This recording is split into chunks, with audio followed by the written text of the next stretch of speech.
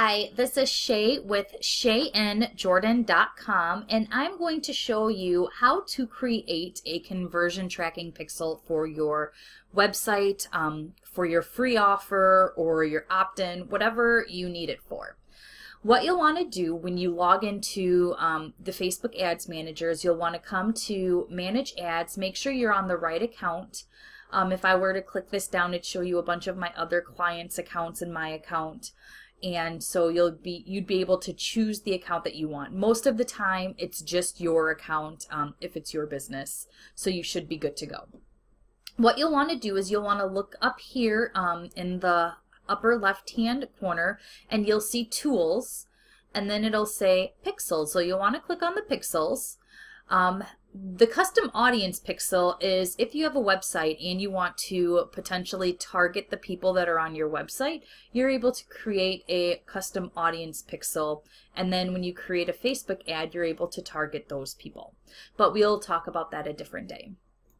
Conversion tracking pixels is what you'll want to click on, and you'll need to, if you don't have any, obviously you probably don't since you're here learning this, you'll want to click Create Pixel.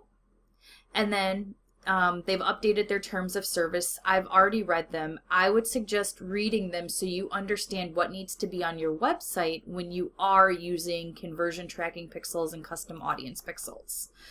Whew, say that 3 times fast. So now that you're on the Create Pixel page, you'll want to select what type of pixel you want.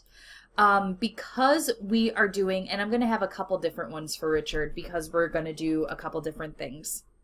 So the first one we're going to do is registrations. We want to know how many people are registering for his freebie, how many people are signing up for it, and you could use leads too. They're basically the same thing. I like registrations more, but it'll capture people who sign up through the Facebook ad, and they go through the process, and then this pixel will go on your thank you page. So once they enter in their email, the next page will be their thank you page. And so this is where this pixel will go. And so I'm just going to rename this.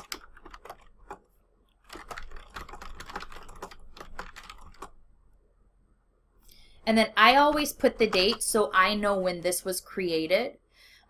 So then you know when it was created too. And so I'm going to create that pixel. Now we also, I'll come back to get the code. When they do this, this is where the code will be. And so if you have somebody that is your web developer, web designer, and they know how to put the pixel on, you'll want to click email the pixel. You'll put this, you can add a personal message at their email, personal message, and you're able to send that. I know how to do it, so I would have clicked view pixel code. I would have copy and pasted the pixel code, and that goes in the header of the thank you page. If you're using something like lead pages, they already have that set up for you. If you're using something like ClickFunnels, they have it for you too. If you're using WordPress, they have that for you as well. I use something called the header and footer WordPress plugin, and I put that on the page that I'm using as my thank you page if I'm not using lead pages. So now I need to create another tracking pixel. Now I need to create another conversion pixel.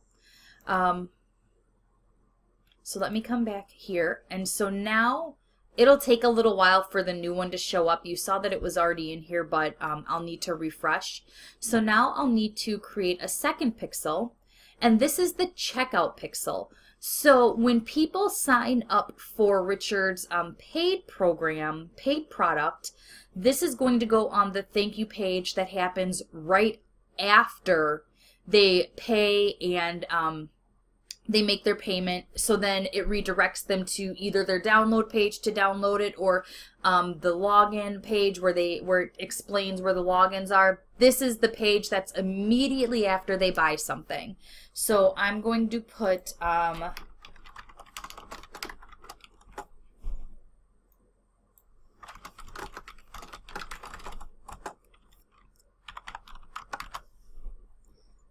okay, And so now we have this as well. And so this, again, this would go on the header of the thank you page right after they have purchased their product. If you have any questions, please post them below. Thanks so much and have a great day.